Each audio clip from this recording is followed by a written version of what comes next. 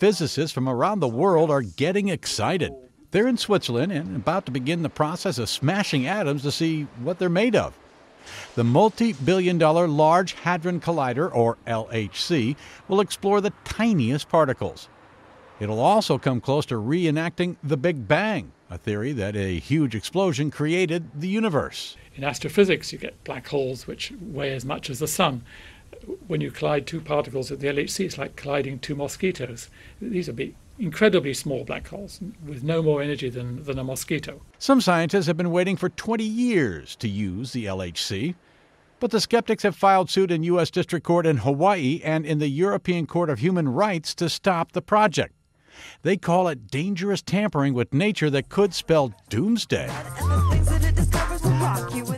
Other younger scientists are coming up with creative ways to shore up support. I mostly wanted to explain what the project was about, and hopefully once people, I hope they would look a little more closely at what it is and not be sucked into the scaremongering about black holes.